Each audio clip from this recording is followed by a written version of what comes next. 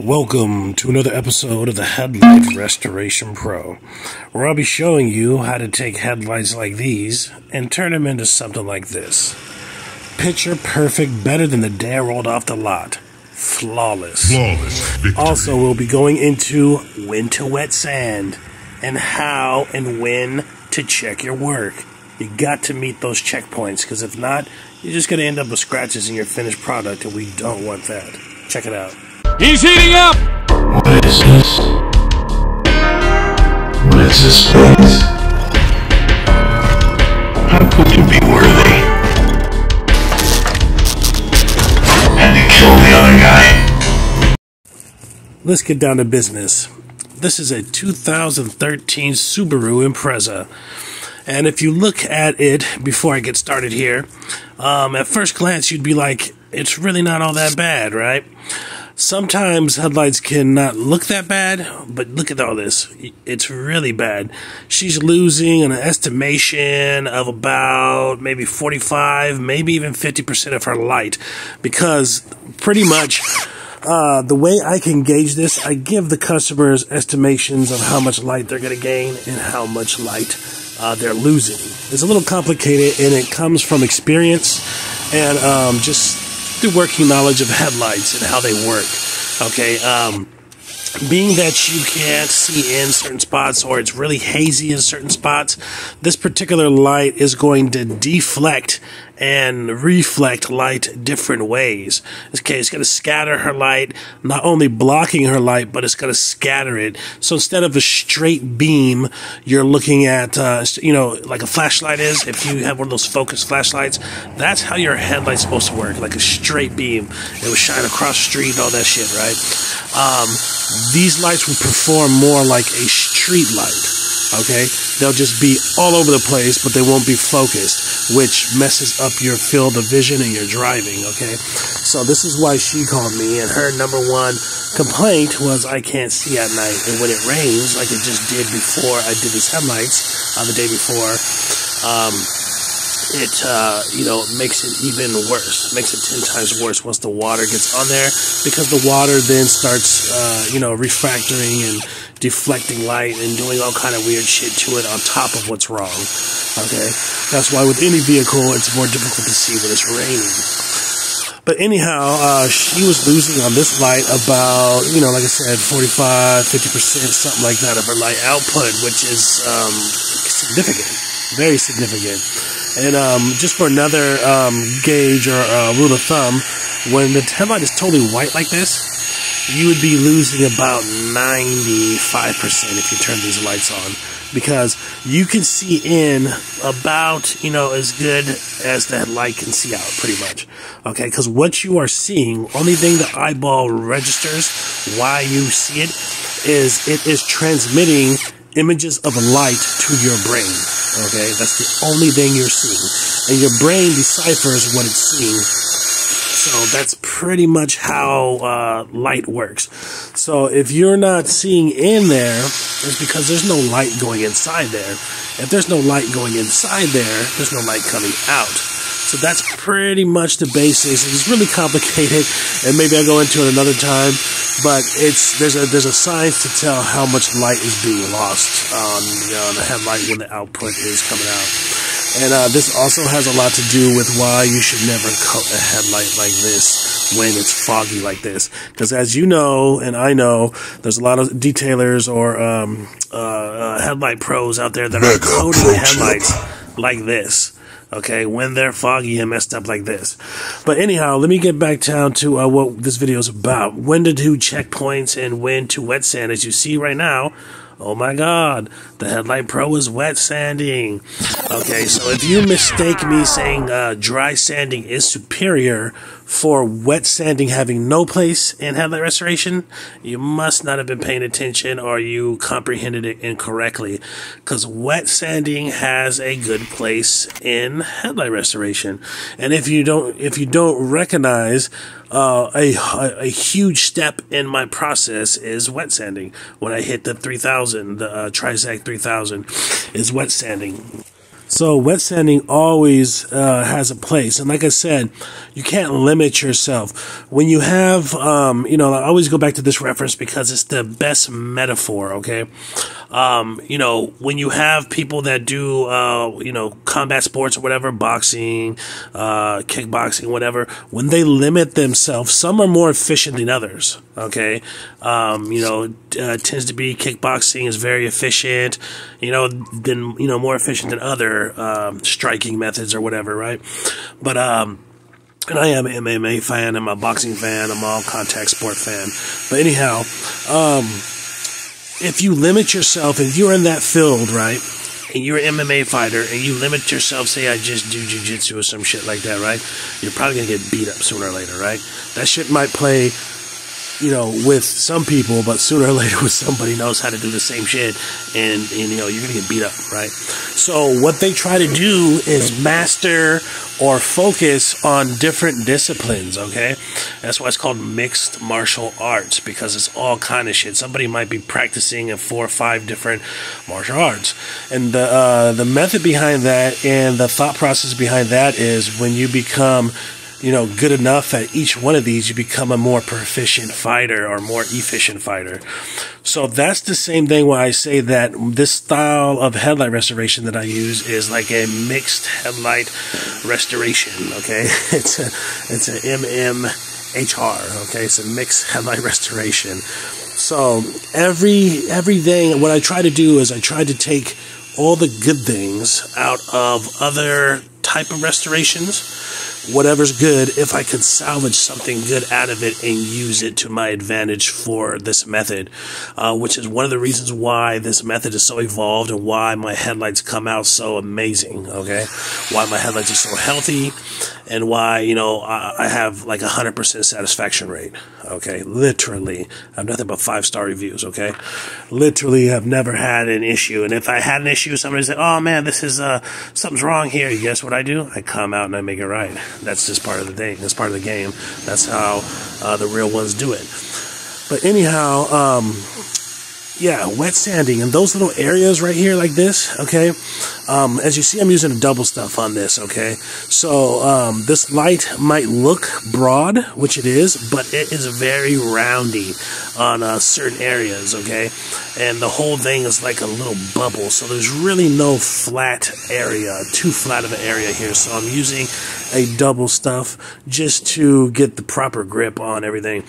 But those corners right here, this stuff right there, this is where I tend to wet sand things like this, because they become, you know, very difficult, and they become a pain in the ass, even for people like me, or even for me, you know, as good as I am, and I'm the headlight restoration pro, all that shit, right? They're a pain in the ass for me, and if you hit it wrong once, then you're going to be sitting there for a lot longer, 5-10 minutes. You have to keep coming back over and over again trying to fix it, because sometimes if it hits the side of these pads, it will dig those little areas out. So what I'm doing when I'm wet sanding those areas, I'm putting a little extra sensitivity and smoothness, because as you know, wet sanding is a hell of a lot less sanding. It is by nature 50% or more less stronger than dry sanding, let alone dry sanding with a machine. Takes it like 1,000 times less strong. So what I want is sensitivity and you know, care, and you know, a little more attention in those little areas right there. I want to get all that coating off, but I don't want to leave too much of an issue for me to have to fix. And it took a while for me to figure out I need to add something in here different. And I used to go there, I used to, you know, hit these parts. You say, oh man, they got these fins on the light, damn it, they got this turn on the light, and then I would do it, and I would mess that part up, and I'd spend so long trying to fix it. This right here, this method, you see how I dry sand first, okay? And then I wet sand. But this method will, you know, far as when to wet sand, will definitely help you with this method. Okay, and now I'm wet sanding. So the principle behind this is whenever you dry sand with something, okay, whether it's by hand or machine, you're getting pretty much the full extent of the pad, okay? I'm even going up there too because there's like a lip that gets really difficult to get with the rotary motion, but easy to get, you know, by hand, back and forth, or lateral movement. So anyways, with a dry sand, you're going to get the full, you know, when I dry sand the corners right there, those little ridges, you're going to get the full amount of sanding, okay? When you wet sand, when you put any kind of water or lubricant on there, it cuts it down from full. So just that little bit of water that I put there in that corner when I wet sanded after I dry sanded by hand, took it from like a 800 probably to like a 600. Or like a, you know, maybe a 700, 7 something. It downgraded it. Because when you're wet sanding it downgrades the power of the sandpaper, okay? That's what it is. That's what happens when you wet sand. It zaps the power, it adds lubrication. Sanding is a product of friction and heat. So when you are wet sanding, you're killing the heat, and you're killing off the sanding ability. You're killing off the friction by somehow. Just like if you put your hands together, right? Say your hands are dry right now, and you can do this experiment right now. And you know, sometimes I gotta watch what I say because I don't want you guys to hurt yourself or whatever. But this won't hurt yourself, okay? This won't hurt you. If you put your hands together and you rub them together real fast, okay? Well, you know, as long as you don't feel any pain or whatever, just real quick, right? And you smell your hands, you smell that they're burning. That's friction. Okay, now add some water in there and try to do it. You won't smell shit. Add some liquid in there, some soap or anything. Just even water. If you get your hands wet and try to do it, you won't smell nothing. Okay? Guarantee it. So that is the point of the wet sanding, okay, in a proper method or in a proper sanding schedule or proper sanding assertion or proper sanding order. No matter what you're sanding, if it's plastic, metal, or whatever, you start with like a dry, it's textbook to start with a dry, okay, whether it's hand or machine or whatever, and then you enter into wet sanding. Wet sanding is supposed to be more of a finishing step, okay? It's just above, actually it's just below polishing, okay? Wet sanding is, you know, once again, a finishing step. So when you start something with the finishing step, and you do the whole process with the finishing step, it just kind of grammatically doesn't make sense. So that's what I say. You know, I never, you know, I always try to get my point across that I'm not bashing wet sanding by saying wet sanding is inferior, or, you know, hand sanding is inferior. It's inferior compared to machine sanding or dry sanding, yes, but it does have a place, okay? It does have a place when implementing it correctly. Okay, as you've seen through this video, the checkpoints to check your headlights, okay? After this one is going to be probably the biggest, after you do this step is going to be the biggest checkpoint that you should ever do. Okay, all those other ones that I flashed on the screen, checkpoints, those are ones, you know, you should be checking every time you're finished. You should be looking up close, you know, doing a general scan of the area. If you see any gouges that catch your eye too much, then you go back over them. You know, it's plain and simple. And when you keep doing that, because a lot of people are doing all this and they're getting to the point right before they spray, and they're like, oh my god, look at all this shit here. I get they're all over the place. And then sometimes they're not even checking and they're just spraying because at first glance it's clear, but you haven't done any investigation or nothing like that. So you really got to look, and you got to investigate, you got to do all that shit to make sure that there's no scratches. And like I said, you do all those checkpoints. By the time you get finished with this one right here, this checkpoint coming up after this, you should not really have any. And if you do, it's going to be minimum. You're just going to have some spot fixing.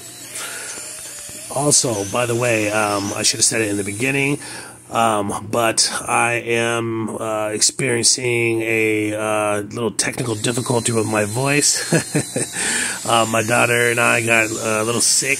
I went out and worked in the rain for 2 days, and you know, just got a little bit of wet, and scientifically it doesn't really get you sick, but she's had some shots and stuff too, so she got a little sick, and then maybe got me sick, and then I got her sick, whatever happened. But yeah, I'm just getting over it, and that's why my voice sounds a little weird, so hopefully it's not too annoying. But anyhow, and even when I'm doing this step right here, and I'm polishing and I'm going out, when I'm watching that end of that spindle there, I am looking all around it to, you know, see if I have any red flags of anything looking weird, or anything having scratching or blemishes, or anything I need to address, so I can keep a note on. That's why you see I'm rubbing that spot there to check and make sure.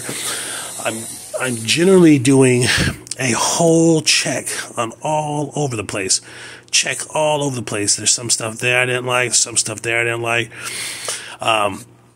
But I'm checking all the way through when I'm going. It's not just one time, like when I'm done, I look all over, which I do that, but the whole time I'm doing this step, I'm looking. And this is where I saw one, and this is where I saw some stuff. And now what I'm doing is I'm gauging how bad the little leftover stuff that I don't feel comfortable with is. Okay, sometimes it'll be bad enough where you need to use a P500 again and run through the whole step, you know, the whole steps, you know, P500, P800, the 3000 again. But with sometimes you could just use the 3000 again, or you could just use the 800, then the 3000, and then polish. But nevertheless, as you see, I'm spot fixing. I'm checking my work. One of the biggest things I have in my bio is people like, it came out so awesome and better than, you know, I've ever been able to achieve doing other methods or whatever, right? But I still have a little scratches left over, and I don't like them, and what should I do, right? And I tell them, like, it's, you know, sometimes I tell them, you know, like, more than likely you have them from pushing too hard using the P500. That is, you know, stage one. You know, just like one of those murder shows my woman be watching all the time. The first thing happens when a woman comes up missing. Who do they suspect? The husband, right? They're gonna question him. It's the P500 is the first thing you think of, okay? Because that is the wrecking ball. The P500 or anything stronger than that, like the P220, P3, 320, or whatever else, okay? Those are the ones you look for, because the P800 and the P3000 are not scratch makers per se.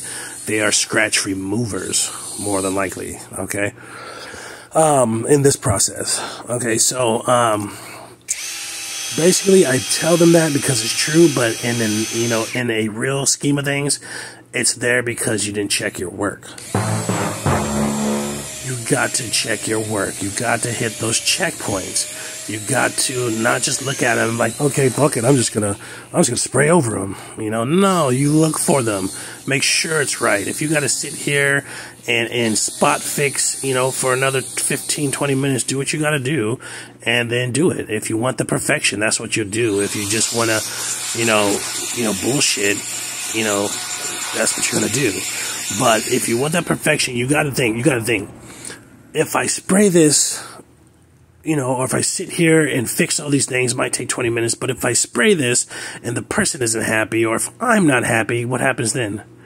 I have to take it all down and start over again. You can't just go underneath the clear coat and fix it. No, you have to remove all that clear coat and start over again. So you're going to be spending way more time doing that, and then initially still fixing all those things, than just doing it the first time. And that's what I had to train myself to, because I still have it to this day. It happens sometimes, and I, you know, used to have an issue with it. And that's what I would tell myself to get out of those issues when I get into those little slumps, or in the beginning, like, damn it, you know, it's perfect and they like it, but I don't like, I saw a scratch there or something, right? I'm like, and then I started being more meticulous, and I started doing all these checks. You see that? Look at all these checks I'm doing, right? I'm looking at all these planes, and I'm looking to make sure everything is the way I like it, and, you know, and that's how you're supposed to do. And then even still, right here, there's still a little bit. I got rid of about 80% of what I didn't like, and there's still a little tiny spot right there I didn't like. So So what am I doing? I'm doing it again with the P800. I'm going deeper. And, you know, that's what you got to do. If you want to be on this level, if you want this level of perfection, you have to hit those checks. Okay? You have to hit those checks, and you have to be real rounded and know, you know, you got to use different things. You can't just use a flat pad, one pad for every light. Sometimes you're going to have to use the double stuff. You have to check all your work. You have to be versatile. You have to have that MMA effect to your headlight restorations. Okay, and first and foremost, which most people have a problem with, which I would say the second thing is in my DMs, but more than likely it is the second thing, okay, because the scratch is the first thing. The second thing is people just don't listen. They don't listen. And then they come on, you know, the chat, and they're trying to, like, lie, like, oh, man, you have every tool that you use. I do everything that you did, and this and that. And sometimes I'll be like, okay, walk me through the process then. What did you do? Okay, so I did it with the P500 with this drill, and then it's like, no, it's not the same drill. And I look up the drill, and it's like, okay, it has way underpowered or whatever, right? And then I, you know, wet sanded by hand, and then I did another drill, and I'm like, like, shit, you're not even, you're like at the beginning of telling me what you did, and it's a whole different process. Okay, so when you know, it's like, if Mike Tyson is like, you want to learn how to fight, right? And he tells me, hey, this is what you do. You put your foot here, you know, to the right, and then you throw the punch, you know, across to this way to the left. And then I say, okay. And then I come back, it didn't work. I don't know what happened. And he's like, tell me what you did. I'm like, oh, I put my foot to the left. I'm already wrong. And then I swung to the left. Like, it just makes no sense. Like, it's so bizarre. Sometimes people are telling me, like, I did all these things. And it's funny because they try to tell me, and I'm sure you guys have seen it in the DMs, they try to tell me that I've done everything that you said to do, and this and that, and it's like 100% you have not, because I've showed you over 100 times, and this is just on this channel. Like, okay, let me sidebar real quick. Somebody told me about this, and you know what? You can always learn from something new about everybody, right? From anybody, okay? Whether they're skilled or whatever. I never knew there was a red dot here, and I looked it up. It's supposed to be for the max efficiency of spraying, okay? A gentleman I was in communications with told me about this, and I don't think it matters, but just for shits and giggles, from now on, I'm going to line up my nozzle with that red spot.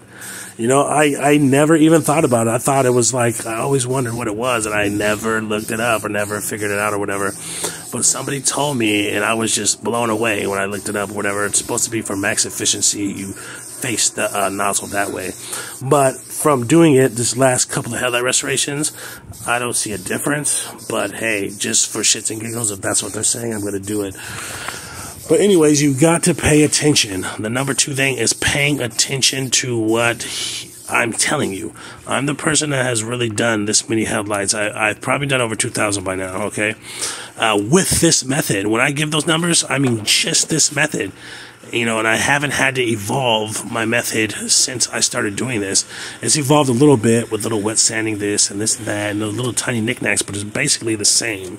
Okay, because I used to do 3, 4, 5 different other methods until I perfected it to the way I want.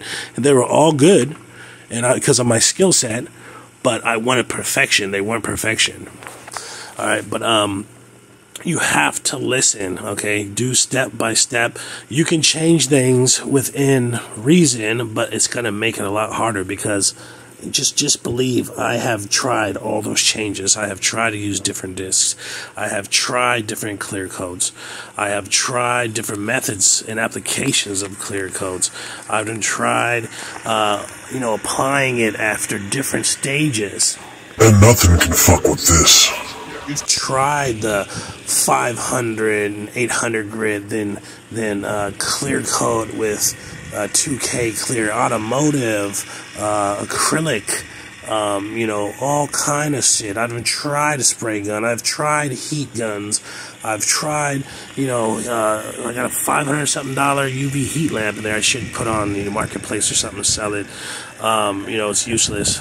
I've tried all these different things. It's insane.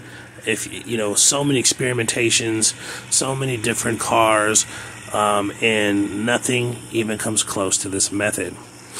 And the thing is, I'm giving it to you guys for free. When I was beginning and I got on the internet, all I saw was bullshit, and I thought it was spoken word back then.